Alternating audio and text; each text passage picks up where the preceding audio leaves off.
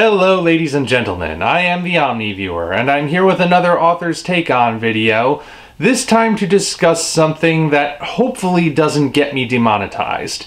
The use of mature content in popular fiction.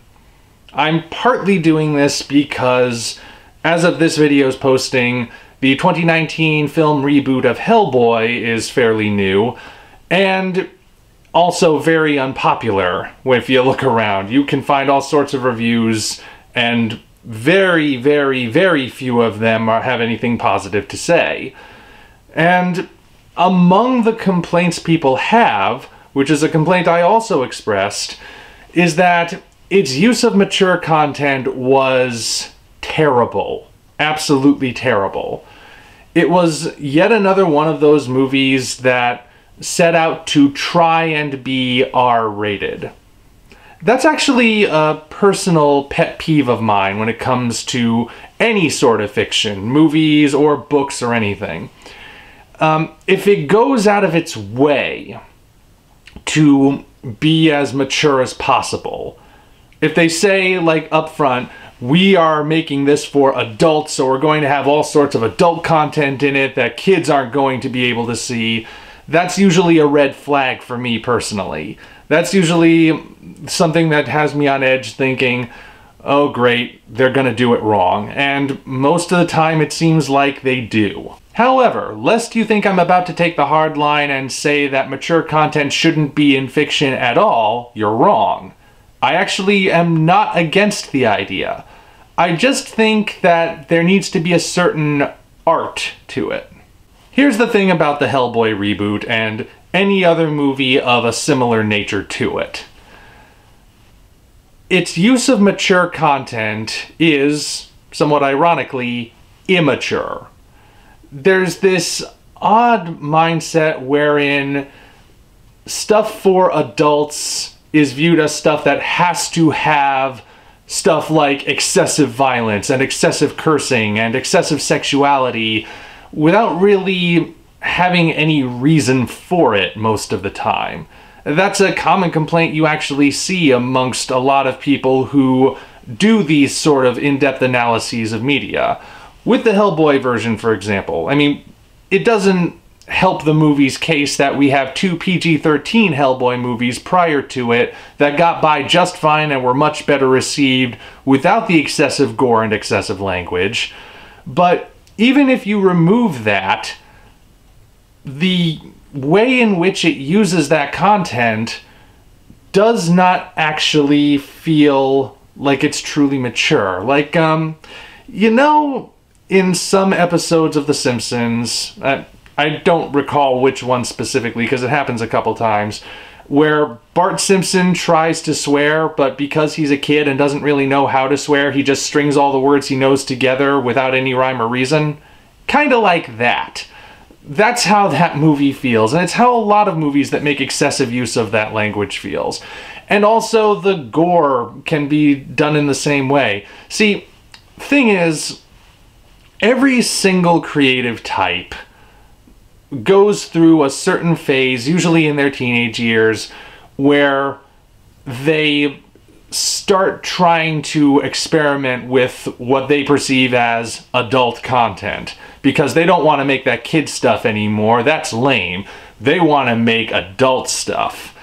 And they know, or at least they think they know, what is in adult entertainment. Swearing and sex and gore and whatnot. Not necessarily all at once, it depends on the genre, but you have those elements in there. But they don't necessarily know how to use them properly, so they just sort of do it in excess. Sometimes because they want to shock their peers and their parents. Quite a few of the people who go through this phase grow out of it. Some of them don't. And you can usually tell the ones that don't because they continue to go for the shock value. They continue to throw that stuff in there as much as possible simply for the sake of being shocking. And the thing about being shocking is that shock can wear off. That's the thing. The first time you hear somebody drop an F-bomb, let's say, it's like, oh, my innocent child ears, that's a shock to you. But the more you hear people say it, especially if it's in a work of fiction where they're saying it every other sentence, eventually you're just like, white noise. I barely even hear it anymore. And that's the thing. You try to be shocking, the shock isn't gonna last. And the same can be said for like the first time you see an especially violent scene in a movie, or the first time you read something that's kind of saucy, let's say, in a book, or any example.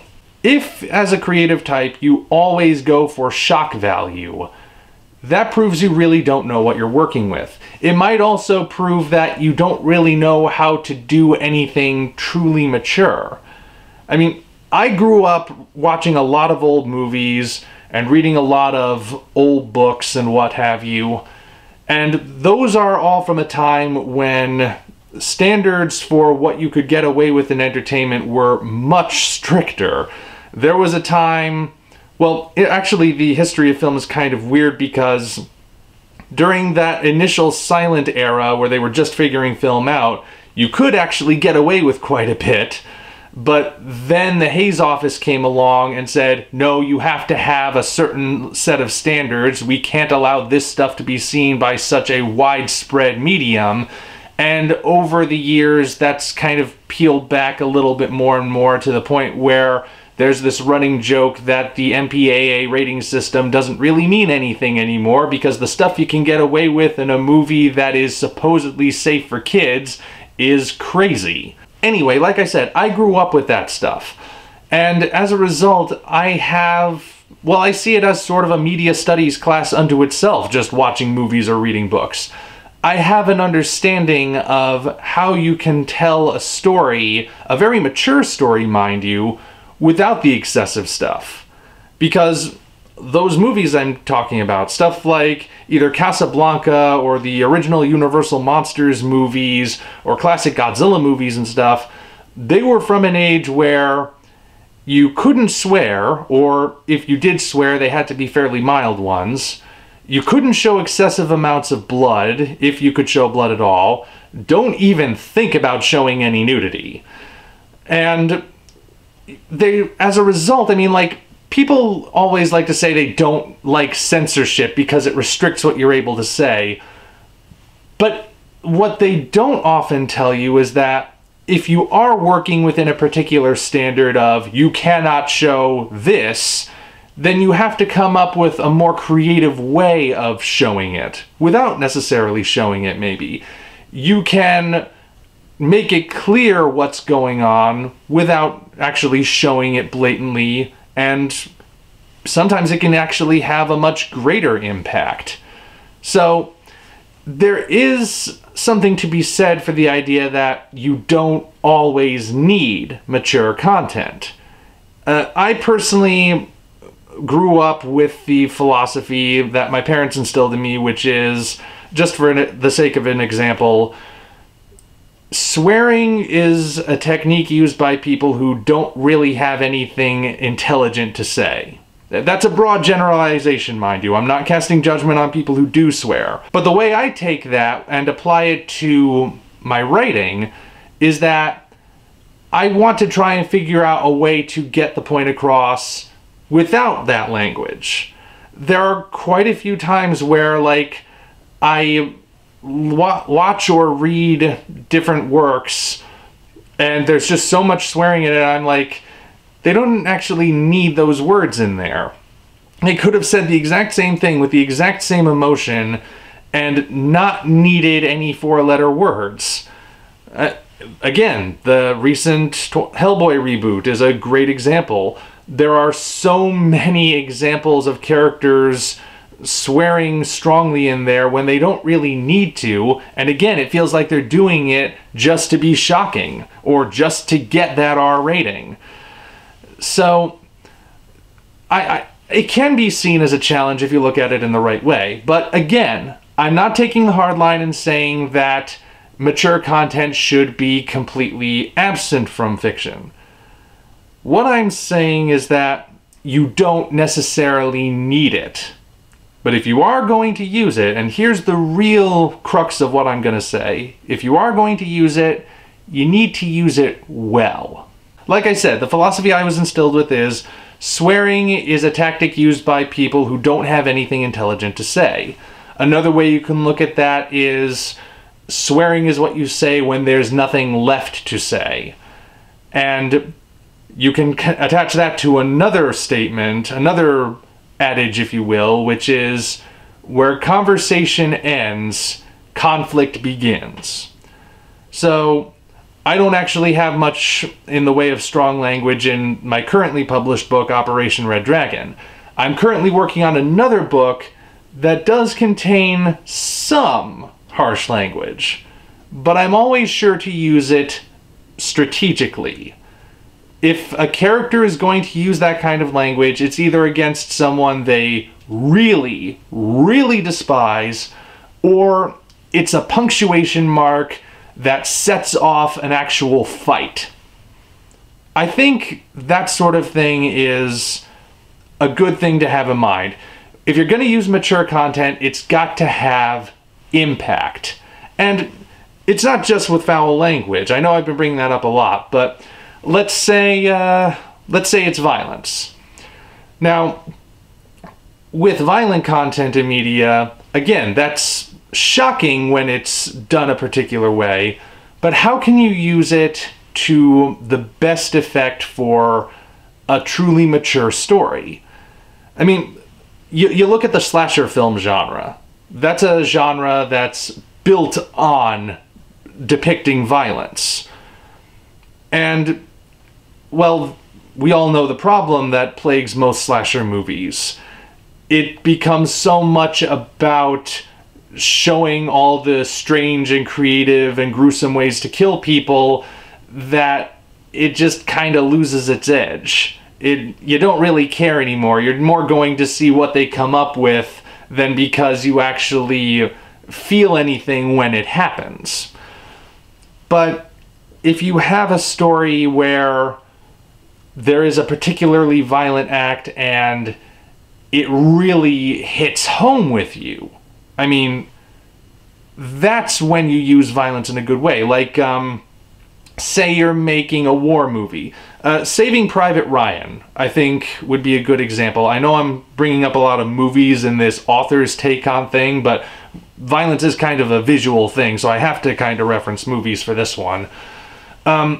Saving Private Ryan is a good example of how to use really visceral graphic violence to good effect, because war movies, and Saving Private Ryan is a war movie, and a true war movie, no less, war movies have a tendency to sanitize war. There are many, many war movies out there, especially from back when World War II was happening. They were making a lot of World War I and World War II movies before, during, and after that war that don't really depict especially bad graphic violence. And there's also something to be said that has carried over into a bunch of other works, sometimes more fantastical ones. Violence is just sort of something that you don't see a lot of blood in those older movies. Characters, if they're shot, they just fall over, which might be more realistic, sure, but it kind of makes you think, oh, well, war doesn't actually seem that horrible. So if you look at Saving Private Ryan and you see that opening scene with the storming of the beach at Normandy, and it's a bloodbath, and it's really disturbing to watch. Like, you have to be really desensitized to violence to not feel something when you're watching it. And that sort of drives home the point of, this isn't some sanitized war movie. This isn't some purely gung-ho patriotic pro-war kind of movie. Not that I really think any movie these days would be pro-war. This is the reality. This is the horror of war. And that sort of thing is really effective. And from that point onward, the movie does tone it down. There are large stretches where the characters are just traveling and not really doing all that much. And then, of course, some sort of conflict can happen again, and that's when the violence kicks up again, and that's when it really leaves an impact. If it was just non-stop bloodshed from start to finish, you eventually wouldn't care. But it was strategically used throughout. And it's a little tricky for me to broach the subject of how to do sexual content properly, so I'll just speak in vague terms about that. I gotta play it safe with the whole YouTube system, you know. And I will say that even then, it's really got to mean something. If you're going to have two characters hook up just for the sake of having a titillating scene, then again, you're not really doing it properly. It's got to really mean something. It's got to have that impact. I mean, that's the overall point I'm making, right? See, mature content needs to have with it maturity. And you can tell a mature story without that stuff, but if you're going to tell it with that stuff, you've got to handle it with the respect and tact that it deserves. I'm sure if you've been on the internet long enough, you may have noticed quite a few adult commentators speaking about that which we would call kids content, cartoons or Disney movies or what have you. There are a lot of adults who consider themselves fans of kids shows, like especially in recent days. From stuff like My Little Pony, to Star vs. the Forces of Evil, to the DuckTales reboot, to even older stuff that they grew up with and have revisited, like Animaniacs or Darkwing Duck or the like, and of course all those classic Disney movies. Now, have you ever wondered why there are so many adults speaking about these quote-unquote kids media and treating them as if they are mature works? I mean, the obvious answer most people like to give is because the people talking about them are themselves immature. But I don't necessarily think that's the case. I think the actual reason is because that kids' entertainment is providing them with that mature storytelling and mature character development that's often lacking in a lot of adult entertainment. I mean, you certainly have far more people speaking positively of My Little Pony than there are speaking positively of Family Guy these days. And why is that? Well, it's not necessarily because MLP is the most groundbreaking show ever, despite what a few have claimed. It's more because MLP is telling stories that actually treat your audience with a certain level of intelligence. It doesn't condescend, and it actually can tell a very, well, not necessarily too complex, but intricate enough kind of story to make you think, yeah, that's a good way to handle this subject. Whereas with something like Family Guy, there's a lot of that shock value stuff, like, we're making offensive jokes, aren't you offended? But you're also laughing at these people we're offending, aren't you? And kind of talking down to certain groups that they don't agree with, and generally just not having much maturity to it.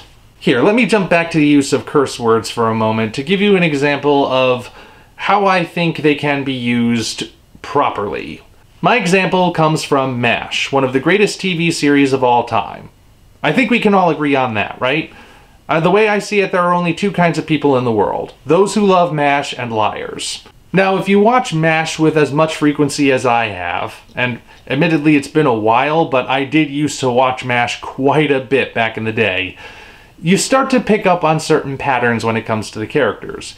And one of those patterns is that our main man, Captain Benjamin Franklin Pierce, also called Hawkeye, he's no stranger to using foul language, but he normally only reserves it for the antagonist of the episode.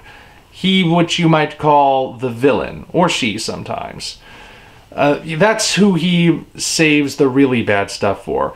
He's no stranger to just annoying people that he's not too fond of. But if you really get on his bad side, you know it because that's when he starts cursing at you. Now, there's this one episode.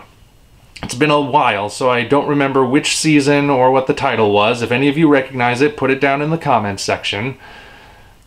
Where Radar gets wounded, brought into the OR, and Hawkeye chokes. He can't operate on him. He's a little too connected, if you will. So someone else has to take over. And while Radar's in post-op, he learns about this, and it kind of rocks his world a little because he looks up to Hawkeye, and he just can't seem to wrap his head around the fact that this doctor who can do just about anything under pressure wasn't able to do anything for him. And when he tries talking to Pierce about that, Pierce slowly becomes more and more uncomfortable knowing how Radar looks up to him, eventually storming out, but not before saying, and I quote, "To hell with your hero worship and your teddy bear, and while we're at it, to hell with you." Now, I admit that's not very strong as far as curse words go. But like I said, Hawkeye only talks that way to people he really does not like. So, for that scene, he speaks that way to Radar. Innocent, lovable, wounded Radar. And he speaks that way because Radar looks up to him. Something's wrong. That's how you know something is really wrong. And when Hawkeye comes back to try apologizing, Radar turns it right back at him.